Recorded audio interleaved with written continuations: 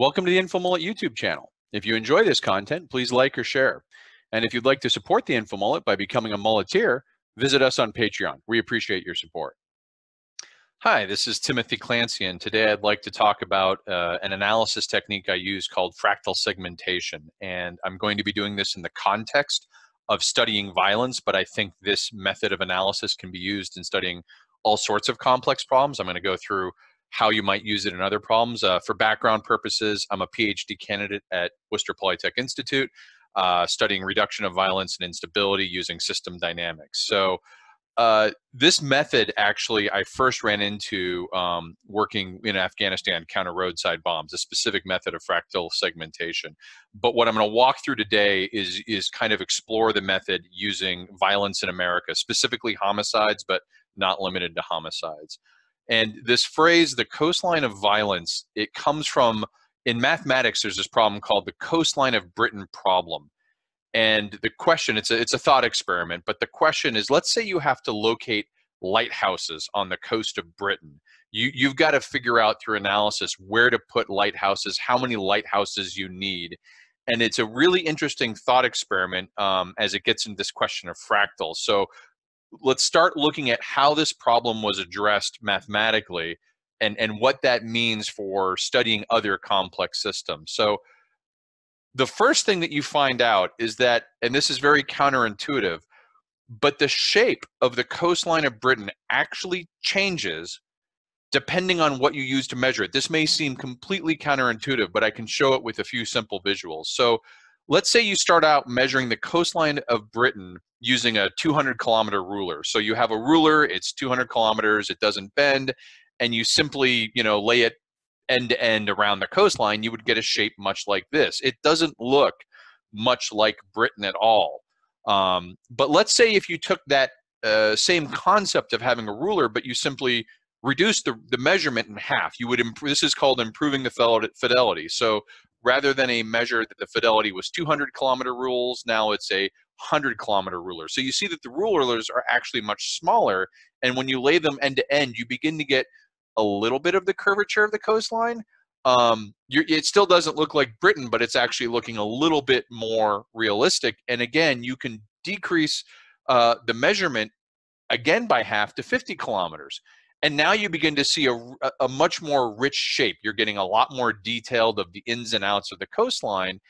And you've gained that increase in by increasing the fidelity of your measure. You went from a 200-kilometer ruler to a 50-kilometer ruler. Well, what does it mean then, our problem of how many lighthouses do we need? So when you actually calculate this, you find that the length of the coastline of Britain, the smaller the measurement gets, the larger the coastline you measure, and therefore the more lighthouses you need. So at a 200-kilometer measure, the lowest fidelity in this example, you need 23 lighthouses. It's 2,300-kilometer coastline. As the fidelity doubles, right, it gets twice as good. You're a 100-kilometer ruler. You're actually at 2,800-kilometer coastline, and you need 28 lighthouses. And then as you get half again, and your ruler is 50 kilometers, well, now your coastline's 3,500 kilometers long, and there's 35 lighthouses. And this is what's called the paradox, right? It's only one coastline. There's only one Britain, but yet you measured it with 3 different types of rulers and got 3 different measurements. And that relates to your problem of 3 different numbers of lighthouses. So there's a few lessons that's taken from this mathematical paradox that we apply to when we're doing analysis. And the first is, as you change the fidelity of your measure, your problem space is going to change and your solution space is going to change. By what I mean is, that first image of Britain was a very different image than the one with the higher fidelity measure. And the solution, the number of lighthouses, went from 23 to 35. So simply getting a better measurement tool can literally change the problem space and what a solution means within that problem space. Fractal patterns, the second lesson is that fractal patterns repeat at each scale. And what that means is, no matter how you increase the fidelity of that measure, so we went from 200 to 100 to 50, you could go to 10-kilometer rulers or 5-kilometer rulers or 1-kilometer rulers. This pattern of increasing coastline and needing more lighthouses, it continues at each scale of the fidelity. It's kind of a continuous pattern. And a lot of times when we think of fractals, we think about geometric patterns that replicate either perfectly or close to perfect at each level. As you zoom in on them, you kind of see this repeating snowflake pattern, the visual element of fractals. But fractals aren't always visual. It's this concept of a pattern that repeats at scale. And as we notice, the fidelity increases, your length of coastline increases, and that creates a limits problem. So the limits problem is, in theory, when you extend this out, you actually get a coastline of Britain that is infinite long. If you think about it, as I reduce the scale of my ruler at each iteration, the coastline got longer and longer.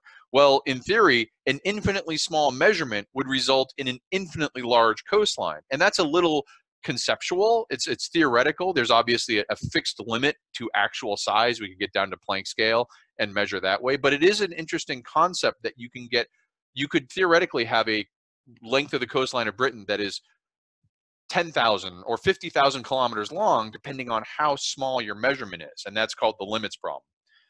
So now that was the original paradox, and it used only one dimension, which was geography and the ruler approach. What happens though if you extend the paradox by adding a new dimension? So the dimension here is median income. Let's say for some reason with lighthouses, we want to know not only the coastline length, but the average median income of Britain, and use that to determine our lighthouse problem, right? Well, we could use the fidelity of a country level measure, and we could say that the average income in Britain, the median income is 26,000 pounds, right? That's one fidelity. But just like the geographic measure in distance, in this dimension of median income, we can increase the fidelity and say, all right, we're going to get regions. And now you begin to see a lot of variation pop up. You see incomes as high as 44,000 pounds and as low as 35,000. You get a range of variation. And you can even keep doing this to get down to, the parliament constituents. These are very small segments in Britain, and you can begin to see all these variations of median income. So again, the same concept applies. As we increased our fidelity of measure in the dimension of median income, the detail we got and the level of clarity we got changed in front of our eyes. The shape of the problem literally changed in front of our eyes. And we could add two more dimensions. Maybe instead of median income by geography, we want to look at median income by career. And the fidelity here is by occupation. This is simply averages of wages by career. It doesn't say whether you've been in the career a long time or a little time. It's a low fidelity measure, but you can really see these differences now. We've gone from a median of 26K thousand pounds to some of these are as low as $6,000 and $7,000 and $11,000 pounds. You could also do it by gender, right? You could have a fidelity that says, and this fidelity here is just a simple men and women. Gender can get more complex, but a very simple fidelity is men and women, and you can look at median income along that scale. So what are the lessons we take from extending the paradox? Well, the first is that just as you add dimensions, or when you added fidelity, it changed your problem space. By adding dimensions, different things you're measuring, you also change the problem space. Our problem was one thing when we were just looking at the coastline, but when we started looking at median income, it became a completely different problem. Also, the solution space continues to change with your problem space. So these two things are linked. As you add dimensions and increase fidelity, you're not only changing the problem space you're dealing with, you're also going to change your solution space within which you form policies to sort of help solve these issues. And why is this called fractal segmentation? Well, remember what a fractal is, right? It's a repeating pattern at scale. And the pattern that repeats here is of an inequality distribution that appears at each new dimension and replicates at each increase of fidelity. So as you add dimensions of different things we're measuring, again, you get this dynamic of your problem space and solution space changing. And then within each dimension, as you increase the fidelity of the measure, you also get this sort of fractal scaling where now your problem space and solution space are changing with each improvement of fidelity. So how does this all relate to the coastline of violence in the United States? This is what kind of the purpose of this video. That was all background. Now let's apply this concept of fractal segmentation to violence in the US. So when we normally talk about violence, it's like the homicide rate, we're usually talking in one dimension at very low fidelity. And you'll see something like this, right? This is all these, the next few series of charts all come from 2017's FBI's Unified Criminal Report data. But we'll often talk about the homicide rate in the US is 5.3. That's 5.3 murders per 100,000. And it's one single unit of geography at the level of a country. But maybe we go to the state level. This is a concept of improving the fidelity of our measures by getting to a state level measure as opposed to a country. Well, what does it look like? What does homicide look like when we begin to segment by state? Well, as you can see, you have ranges now. What was 5.3 across the nation now goes from lows of 1.3 in North Dakota to as high as 12.4 in Louisiana. And you have all these variations between. You can see in the upper right here on this scale, you're talking about a range of variation from the ones, and it's usually high ones as a fraction, up to the teens. And this is just adding one fidelity of state. It's not even really good fidelity. We could talk about metropolitan statistical areas, which are called MSAs. These are large metropolitan areas that have a downtown plus the surrounding suburbs. They're used in census statistical. We track crime by this. So we could now look at, and again, these numbers here are for the MSAs in that state. So you could see that Louisiana, where it was 12.6 for the state, is now 13.7 for the MSAs within that state. And you have a low up here in the Northeast here of the 0.8 and things like that. You get very wide variation. We're now at the second level of fidelity. We could also do cities not in an MSA. So cities sometimes don't have suburbs, they're isolated. We could look at that and see, okay, here's a much lower average homicide rate. We could look at non-metro counties, rural areas that have no cities within them. And again, you get very low rates of homicide here on average. Although some areas, you got 9.4 in South Carolina there. So what we found is that already we see the same effect in violence as we did in the coastline. Every change of fidelity of our measure changed our problem space. Here's the three examples side by side. This is a state level view, an MSA view, a cities outside the MSA view, and a non-metro counties view. 3 views, and you can pause and look at the numbers, and they change based on what you're looking at. But this is all second level fidelity. This is still pretty crude fidelity. Let's see how far we can go on the fidelity of measuring violence, how accurate we can make our measurements.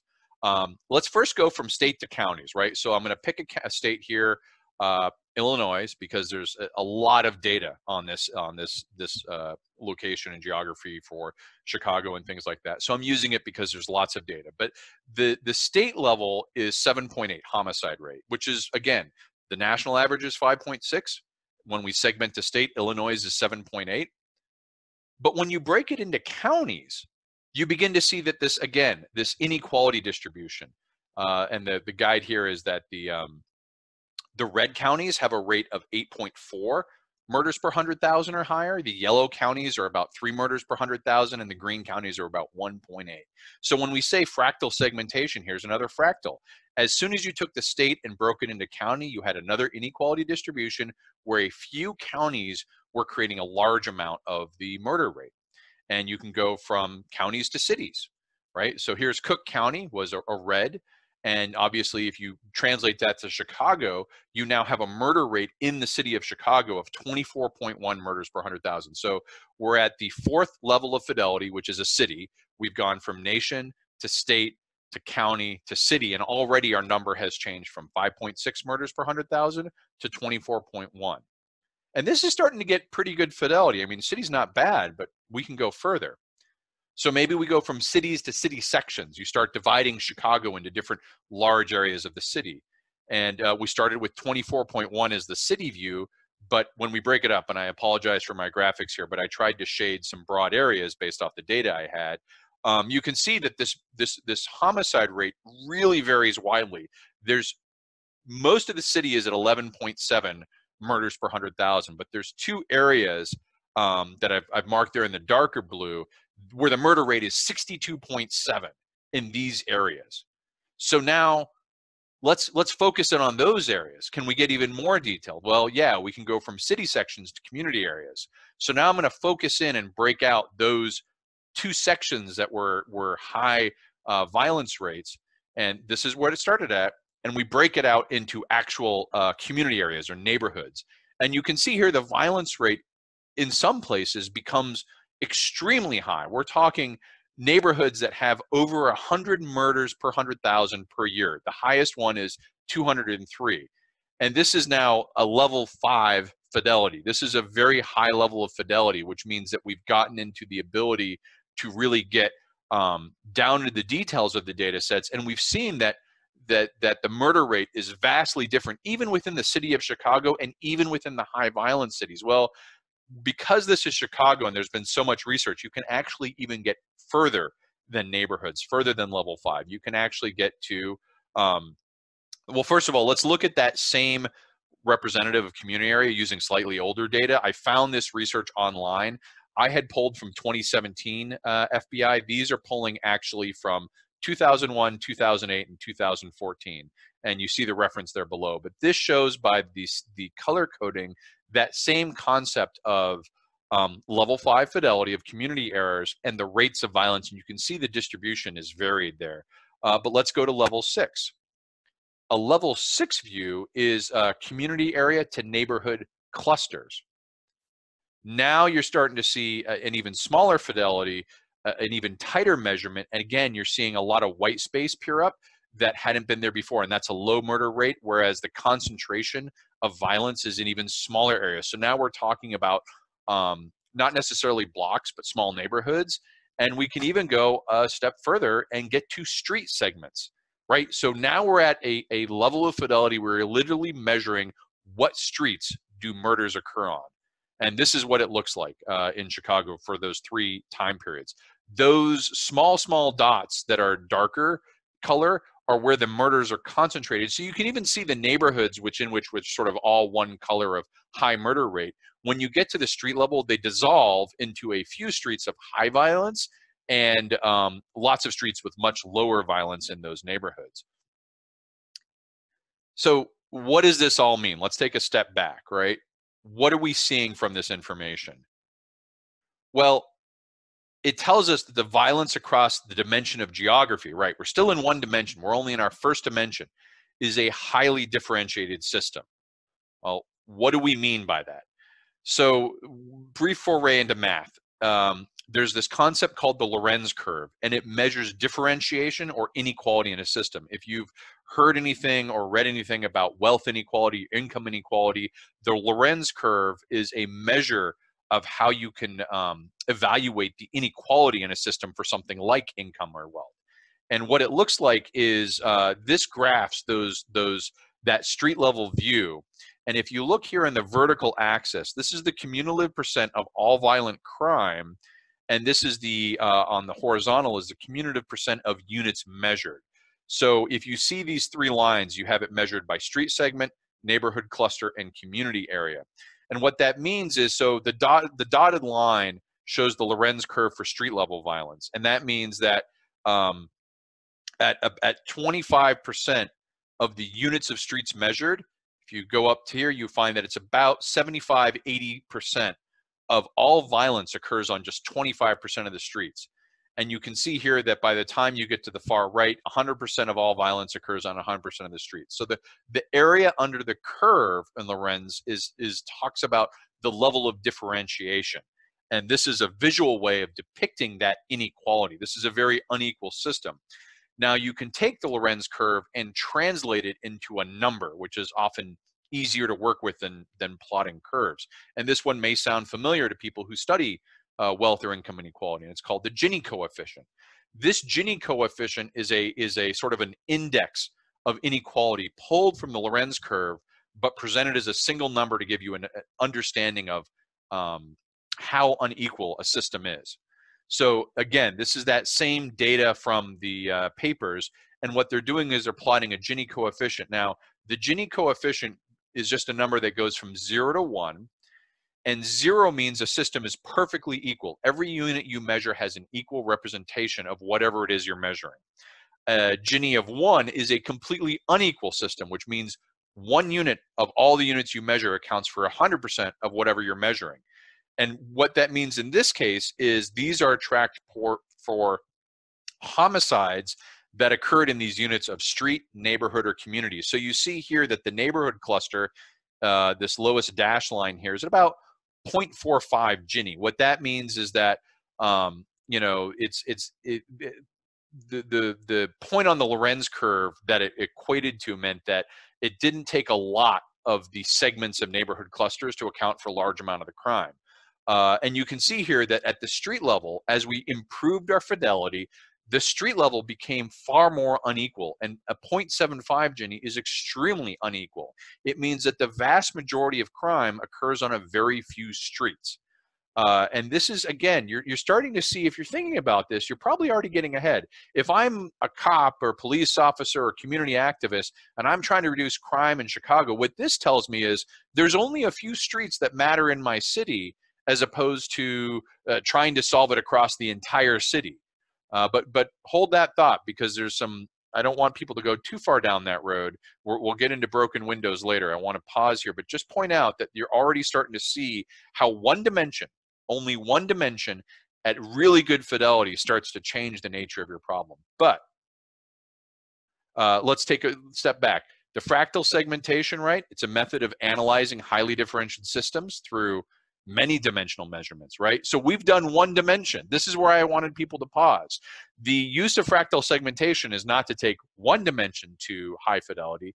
It's to take 18 to 23 different dimensions and get them all to a very high level of fidelity on each dimension, as precise as you can go with the available data. So this entire up to this point has been one dimension geography up to level 7 fidelity, and you could see how the problem changed. So what are some other dimensions of violence we can measure in Chicago? Again, because Chicago is well studied, we have this data available. Well, we already did geography. That was level 7. Well, we can look at gender or sex. And again, level 1, low fidelity measurement, male, female, and not known. And you can see here that the murders in a year, and this comes from Chicago Tribune's, their data analysis, you can see that overwhelmingly the sex of the victims is male. So that's now a second dimension. We've had geography, we can add sex, we can add race, ethnicity, and you can see here the distribution between black, not Hispanic is very high, not known is very high, white, not Hispanic gets much lower. And again, these inequality patterns are repeating. It is not an equal distribution of violence across all the segments of this dimension. It's clustered in a specific segment. Age. This is, and I don't know why it drops down beneath 0 there. That's a Chicago Tribune bad data graphing. But you can see as the age, there's a certain range here between early teens or mid-teens and probably late 30s, for which the overwhelming amount of homicides are clustered. So again, age, another dimension, right? And again, the fidelity here isn't super high. It's by years, but it's something. Maybe we look at the dimension of time. And we look at the fidelity of months in a year. Where do the murders occur in months in a year? Well, you can see the clustering that occurs is in these summer months, right? It begins here in March, June, July, August, September, October, and then it really drops off November, December, January, February, March, April. You consider it starts in May, actually. So you just taking the segmentation on the dimension of time at months shows you that the whole year isn't the problem. It's certain months. Well, what about days of the week as time? Again, you can see this inequality appear that they're Thursday, Friday, Saturday, and Sunday, maybe a little bit into Monday because it's early, as we'll see in the later slides, early Monday morning. There are certain days where most homicides occur. It's not in the middle of the week. It's not Tuesday and Wednesday. It's generally in the weekend and early morning hours of Monday after the weekend. Well, let's check then. Let's check hours of the day. We're now at a level of fidelity where we're literally saying, what hour of the day do these murders occur? And again, you see this clustering now begins in the evening hours, really around 7 or 8 is where it becomes highest, and increases and stays very high through probably about 4 a.m. And this is why I think Monday was included, because it's the 4 a.m. of the day following Sunday. So you actually see now that, in Chicago at least, on these specific areas, right, the murders are not occurring equally throughout the day. They're very specific times. Well, what about some dimension like temperature, right? Let's get away from the obvious criminal demographics of place and things. Let's talk about temperature, though. And this becomes very interesting. So this fidelity is a study that looks at 10-degree increments of weather in Chicago and how much violence occurs during that. So what we've got here on the left is the daily max temperature in Fahrenheit. And we have the firearm injuries and the gun crime. And these are sort of mathematical indices. So one is actually the baseline of normal, which is why I sort of bolded that out. And above one means higher than average. And what you can see here, what I've circled in red, is that it's very clear that the hotter it gets over 70 degrees, right? 70 degrees is a clear threshold breakpoint here. For every 10 degrees it gets hotter over 70, the more violence you have in firearm injuries and gun crime. So now we've taken a dimension like temperature and used that to understand perhaps why those months of the year have a higher concentration, because the temperature is higher. Let's really get crazy though. Let's talk about social network. This is a dimension as well.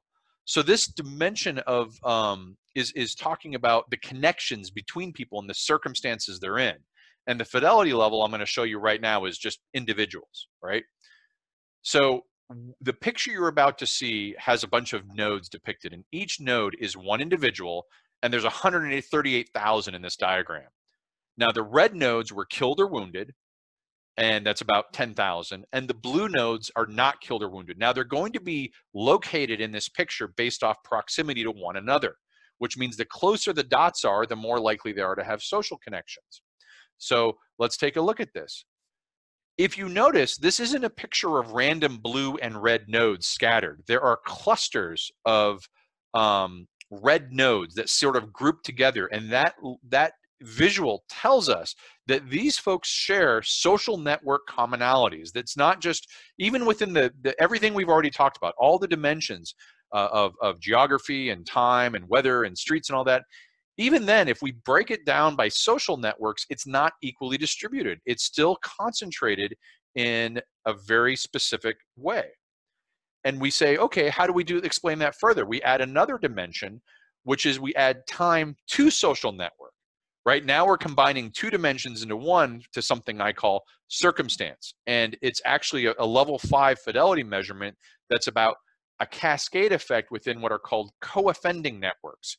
And this is a little tricky, so we'll walk it through it. But what a co-offending network looks like is you start with one person who gets shot, and that's that dot at the upper part, and that results in the network of two additional shootings that are an outgrowth of the first shooting. So these people share a social network, they share a connection, and it may not be a pre-designed intentional connection. If someone who's a member of the gang is trying to retaliate for a previous shooting and they shoot the wrong person, that can create a connection that then ripples through that social network. But you can see here that this one shooting resulted in 12 people in a cascade of co-offending networks being shot. Now, these aren't all deaths, these are just shootings, but it demonstrates the cascade effect of this social network over time. These people have connections which are because of that first act of violence. Well, here's one of 34 people shot, and this is, notice the time, this is over a 4-year period, so it's not like this is happening every weekend, but a lot of these are happening in very short periods of time. There'll be a burst of violence and retaliation, often with criminal gangs. And these cascade networks can get quite large. This is one where there were 64 people shot from one initial shooting. The cascade co-offending network went on for 6 years and resulted in 64 people getting shot. So this dimension now is giving us a ton of useful information and saying, hey, wait a minute, shootings aren't just random distributions of time or place or temperature or age or circumstance. They're very specifically clustered around all these dimensions, and they come together to create these cascading networks.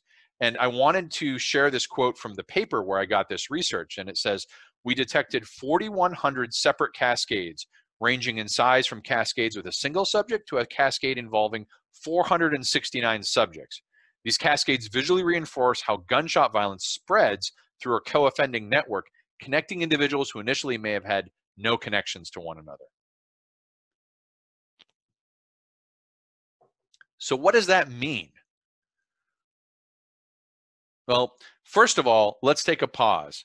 I want to stop right now and be very clear to say the violence in these neighborhoods isn't because they are black neighborhoods. That is a very common misconception that unfortunately it seems like conservatives like to perpetuate and liberals like to avoid. That the fact that Chicago, that the violence is occurring in these neighborhoods these are black neighborhoods, and well, that's just because they're black. No, the violence is because of policies we pursued in the 20th century to punish blacks leads to violence, right? The policies we put in place, the racist policies, and there's some listed here: redlining, yellow lining, the war on drugs, restrictive HOA covenants, highways just demolishing through neighborhoods. Those conditions that we use to sort of oppress and systemically repress black communities are enabling conditions for violence. That's why Chicago is violent, not because it happens to have a black population. And this again can be shown through this kind of analysis. And so I wanted to take a pause here to show how these policies in the 20th century created the conditions which lead to the violence we're seeing today. So this is a red line map, and this is a map that was used to determine loans for houses. And so the Federal Housing Authority would grade by color, and you can see on the left here the key. Green is best or highest rated area for issuing loans. The blue is still desirable, yellow is definitely declining, and red is hazardous. So the concept of yellow lining and red lining comes from these maps. And you can see Chicago, they've actually marked red a whole lot of the areas and say, don't make loans here. Well, and yellow is kind of you're at risk here.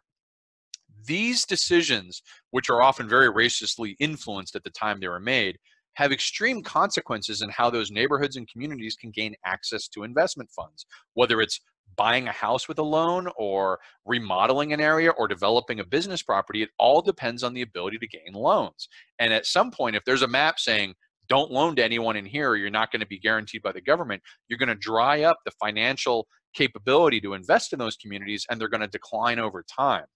Now, add to that highway developments. When the highways get built in the latter part of the 20th century, they tended to be built right through the neighborhoods that had the least representation and sort of that tended to be more susceptible or vulnerable to political influence. So you can see here these red lines are the additions of the major national freeways. Well, when you overline the freeway map with the red line map or the yellow lining map, you see that it goes right through the areas that had been previously designated as declining.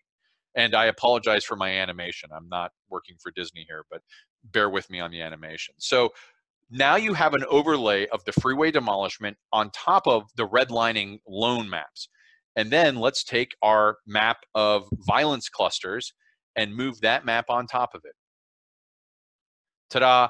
The areas of highest violence tend to be on those areas that were systemically affected by these policies in the 20th century. This shows very clearly that it's not just a black population thing. It's literally a reaction or consequence of policies put in place that creates these conditions. So again, taking that step back now, why is American violence like the coastline of Britain problem?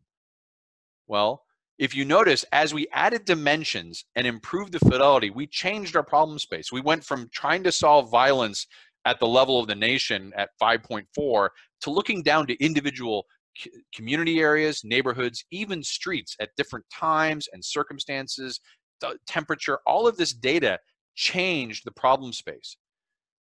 And as we change the problem space, the solution space continues to change with it. So as we get more information and more of these dimensions, I only went through about 10 dimensions. So there's a lot more. If we were doing this formally, there'd still probably be twice as many more dimensions to track and get to high level fidelity to craft a policy for reducing violence. And at each addition of that dimension, you saw that inequality distribution pattern crop up again. That's the fractal pattern. And I could show it with sort of graphs and charts, but think about it at each time. At every addition of dimension and increase of fidelity, you improved the understanding of the problem and found that it was unequally distributed. So homicides, turns out have quasi-fractal properties. They continue to increase in rate as the fidelity increases. If you notice, we started with 5.4 murders per 100,000 in the US, and we had some states where it was 1 and some states were as high as 13. But when we started going into neighborhoods, we found neighborhoods that had a homicide rate of over 200 per 100,000. So as you improve the fidelity of the measure, just like Britain got a longer coastline every time we got a sharper fidelity of measure, the homicide rate continues to increase. And let's be realistic here. In the coastline of Britain, it's a hypothetical that you would get an infinitely long coastline. But I don't think that would happen with violence, because there's a physical, practical limitation of that. The violences themselves are not infinite. It's a finite number that you can only distribute no matter what dimension you look at fidelity. So that limits problem is much more of a theoretical problem and not as much as a practical problem. And that's important because a lot of people look at fractal segmentation, they see that limits problem and go, well, if we just study violence enough, we'll have an infinite violence in 1 square inch of property and that won't be useful. No, these are very practically applied because there are limits that get activated far before you get to infinity. So how do you craft policies with fractal segmentation in mind? How do you go about reducing violence if you recognize this coastline of violence problem? How does that change our thinking about how to reduce violence based off this kind of analysis? Well, we know that as dimensions and fidelity increase, problem space changes. So what problems are you trying to solve? Does it exist where you are trying to solve it? This is a really key question. People are often trying to solve a problem where it doesn't exist. Violence does not equally distribute across the country like a fabric. It exists in very concentrated local areas with very specific circumstances and conditions around it, which we can determine by analysis. But we shouldn't try and solve violence where it doesn't exist, because that's going to be a waste of time. And we're missing the opportunity to solve violence where it does exist because we're focused on the wrong area. So select a policy that fits the problem. And as dimensions and fidelity changes, or scales change, does your solution become invalid? If you had a solution for solving violence at the national level, would that really be effective when we're now at the street level in Chicago? Would it be effective over in Wyoming or North Dakota? It had a very low homicide rate. You've got to get very specific with your policy, tailored to the circumstances you are trying to fix. And then evaluate the trade-off between intended and unintended consequences, right? Another benefit of this is if you segment sufficiently, a lot of times the solution becomes self-apparent. What I mean by that is as you get to 18 to 25 dimensions and you're doing very high fidelity mapping, you have so isolated the nature of the problem that in some ways it actually becomes, the solution is kind of self-apparent, self-evident what you need to do to solve this problem. But you don't get there unless you've done the hard work ahead of time to do the fractal segmentation. But so what are the consequences of the wrong approach? Well, if you solve a differentiated problem with an undifferentiated solution, right, that results in a waste of scarce resources, right? You spread you're trying to solve this coastline of violence by just treating it as a national problem. Well, you're going to spend a lot of scarce resources in places that don't have violence, and you're not going to have enough resources in the places that are violent. You also risk type 1 errors. These are false positives. You end up, let's say you're doing a criminal justice solution to violence, you're going to end up with more people in prison, not for actually being violent, but because your solution was too broad and too undifferentiated, even though your problem was differentiated.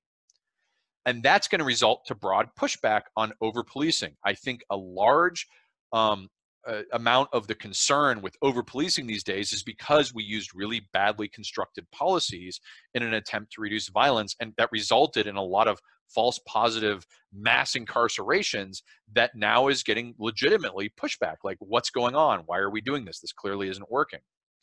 But the same is true in reverse. If you try and solve an undifferentiated problem with a differentiated solution, that also has a consequence.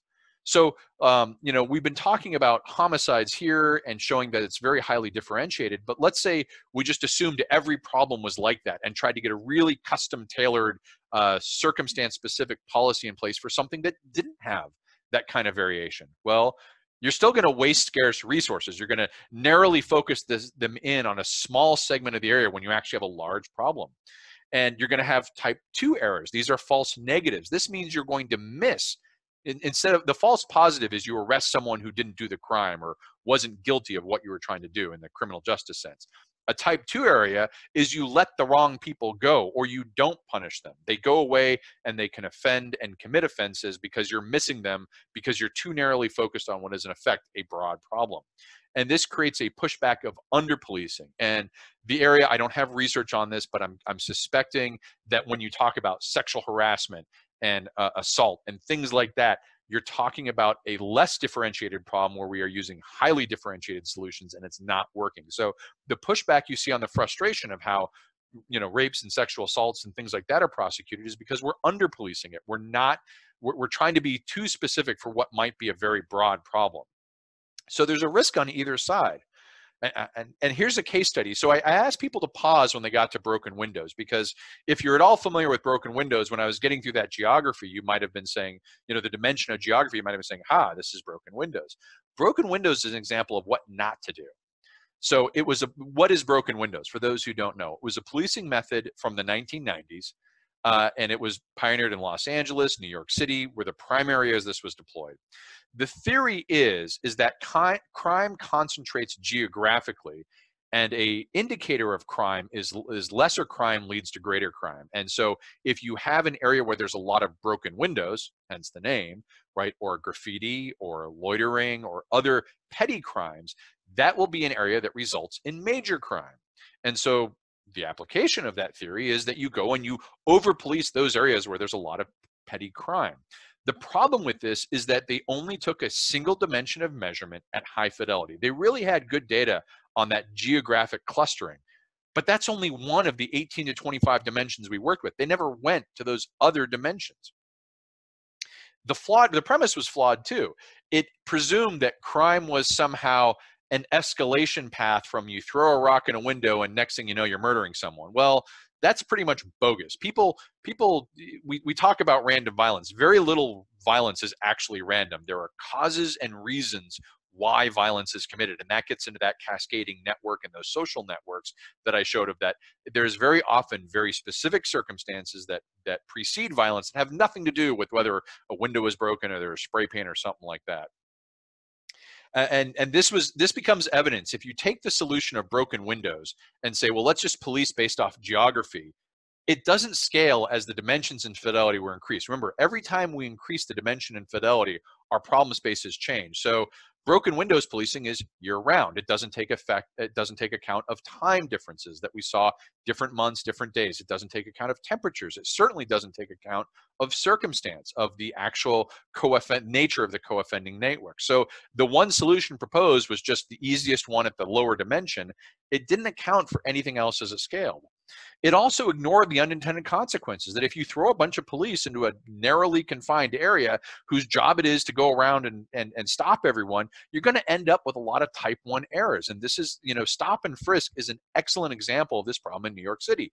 They looked at the geography, they saw where there was the most violence, and they just sent in police in waves to stop everyone and see if they had firearms on them. Well, as a result, about 800,000 people went to jail who probably didn't need to, and it's really debatable what the effect of that was. The historical judgment on broken windows is not kind. So we have the data now. So it was very popular in the 90s and continued in New York in one form or another through the first part of the 21st century. But we now have the data to know that this was a really, really bad policy. We found when we compared, so there was a general reduction in crime across the world and certainly within the United States over the same period of time that broken windows. So what happened is they implemented this in Los Angeles and New York right when that crime wave was reducing in the late 90s, and they took credit that it was this policy causing the reduction. But there was reductions in crimes in all sorts of other cities that weren't putting this in place. And now with a historical perspective, we can see that broken windows not only broken wonders, sorry for the typo there, it's broken windows, but maybe broken wonders is a correct slip there. It actually fared worse than doing nothing at all. You would have reduced crime to a greater extent in New York and Los Angeles had you not implemented broken windows at all. That's how bad a policy it was. It actually made, even though crime still reduced, it didn't reduce as much as it would have had you done nothing. So again, it's really important in these things to falsify your premise when talking about these analytical tools and clearly understand this isn't a hammer for all nails, right? You can't use this just willy-nilly on all problems. So how do you know when not to apply fractal segmentation? Well, you go back to that Gini coefficient, which is the measurement of inequality in a system. It's a simple number. It goes from 0 to 1. So you have a nice crisp number that you can use to make a decision of, do you fractally segment? And 1 is a completely unequal system and 0 is a completely equal system. So ask yourself, what is the Gini coefficient of your problem? I know people think of this as wealth or income. That's just how it's commonly used. The Gini coefficient can be used to measure inequality in virtually any system. It is not limited only to those. So if you have a complex problem you're solving and you don't know what the Gini coefficient of your problem is, you should go find out, because you really need to understand what level of how the inequality distribution works. Is your system differentiated or undifferentiated? And if you do know, well, okay, if your Gini is low, right, it's like a 0.3, 0.2, 0.1, your problem is undifferentiated and your solution should be broad, right? It's a pretty easy guideline. A low Gini means goes for broad solutions. And by broad solutions, I mean encompassing wide populations. Where your Gini is high, 0.6, 0.7, 0.8, 0.9, your problem is differentiated and you need to segment along fractals to identify those differentiated solutions. So we saw in Chicago with the street level view, the Gini level was 0.75. That tells us we have a highly differentiated system and we need to go to the effort of fractal segmentation, adding those dimensions, adding that increased fidelity. The problem told us how we should go about evaluating it. But if you don't know to listen to what the problem is saying, you're going to blow right past a step and just pick the wrong one. So a question I get asked a lot, oh, this is all really good. This is theoretical. It's academic, blah, blah, blah. Is anyone actually doing this? Well, yes. If you've at all followed me on Facebook or any of my comments, you know I've been pushing a particular form of violence reduction for many years now because it uses fractal segmentation. It's called pulling levers, or sometimes is known as focused deterrence. And that's the common names that you may run into it by. It is a very focused approach to reducing violence. It focuses specifically on two types of violence: criminal gang violence and domestic violence or intimate partner violence. These two types of violence actually account for the majority of all violence, right? These circumstances, and whether we're talking individual acts of violence or even things like mass shooting. I've shared the analysis before that showed something like 70% of mass shootings result from criminal gang violence or domestic or an outgrowth of domestic violence, right? That holds true for individual homicides as well.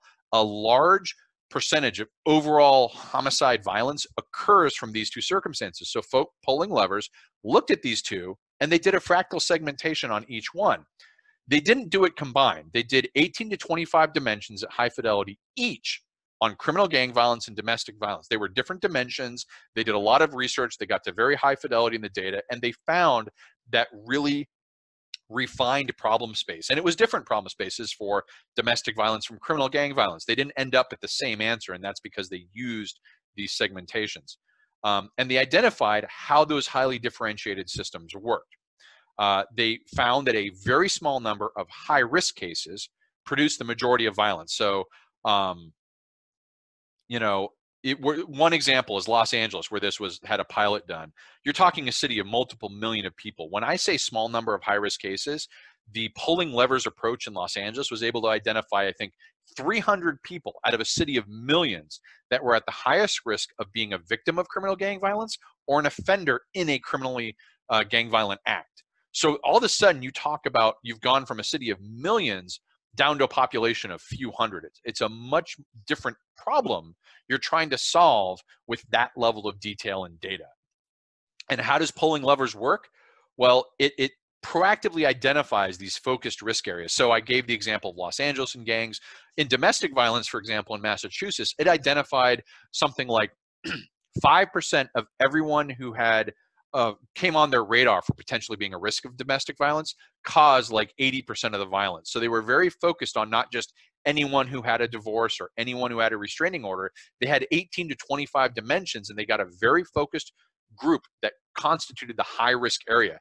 And then once, and again, for criminal gang violence, they really had it narrowed down.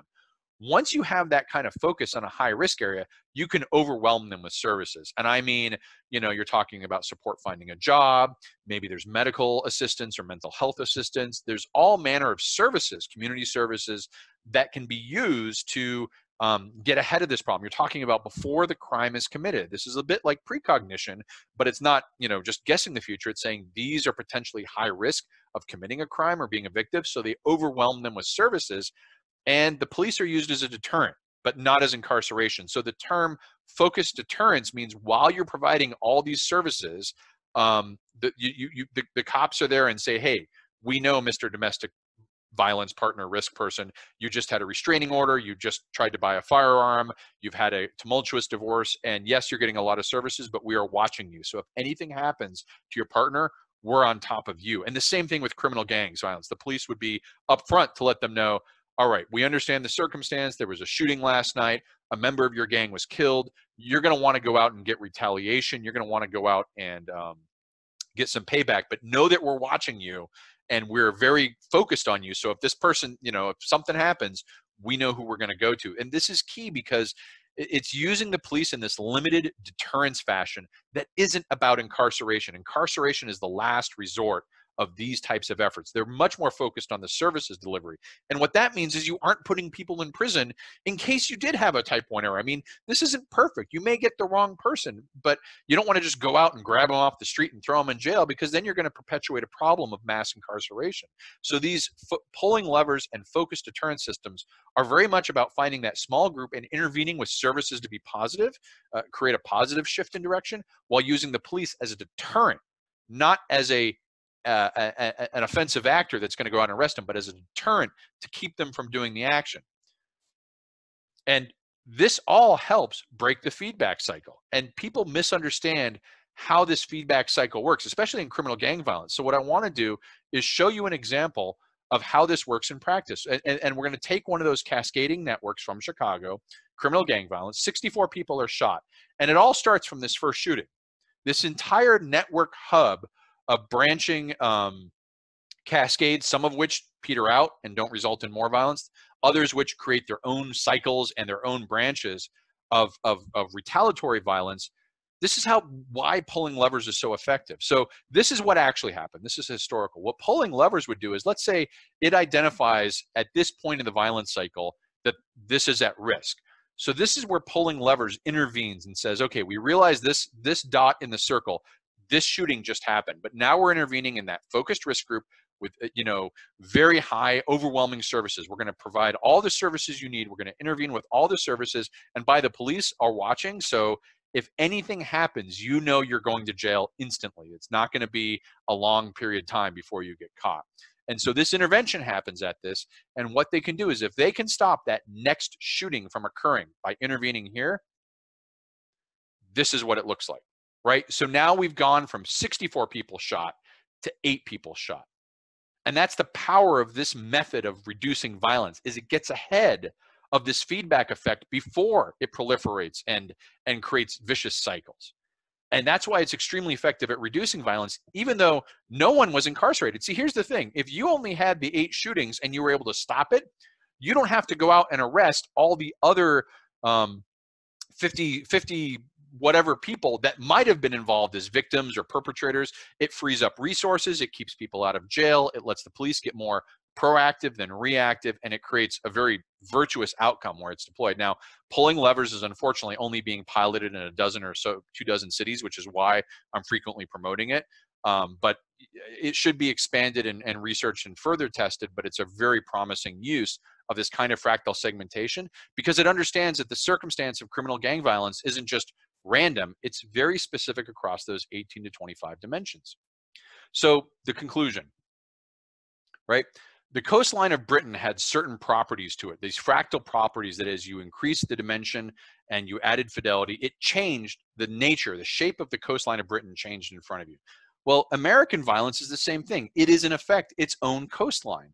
As you improve the fidelity of your measures and you add dimensions, the shape of American violence changes. And it's a highly differentiated system. So that means that you can't make one size fits all policy and expect to deploy it nationwide or even statewide or countywide. You've got to get very specific to each city, neighborhood, and get in there and do the work to find a solution that's going to work for that area. And the benefit of fractal segmentation and the requirements of it is you've got to look at 18 to 25 dimensions at high fidelity. You can't just look at 1 or 2 or 3. You got to do the work to dig in and get a bunch.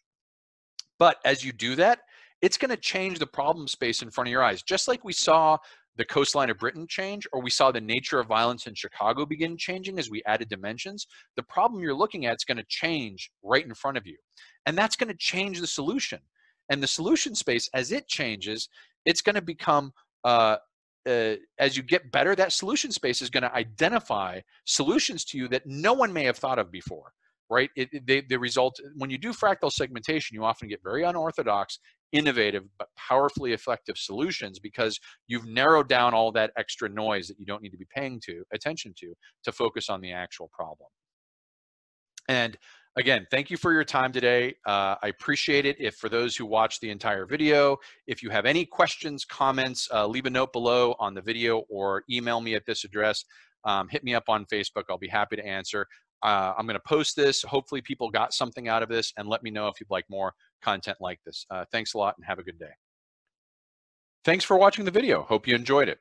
If you'd like to follow the InfoMullet, visit us on Facebook or Twitter. And if you'd like notifications when we post new video content, click on the red subscribe button below the video. If you've ever wanted to become a Mulleteer and support the InfoMullet, visit us on Patreon. We appreciate the support.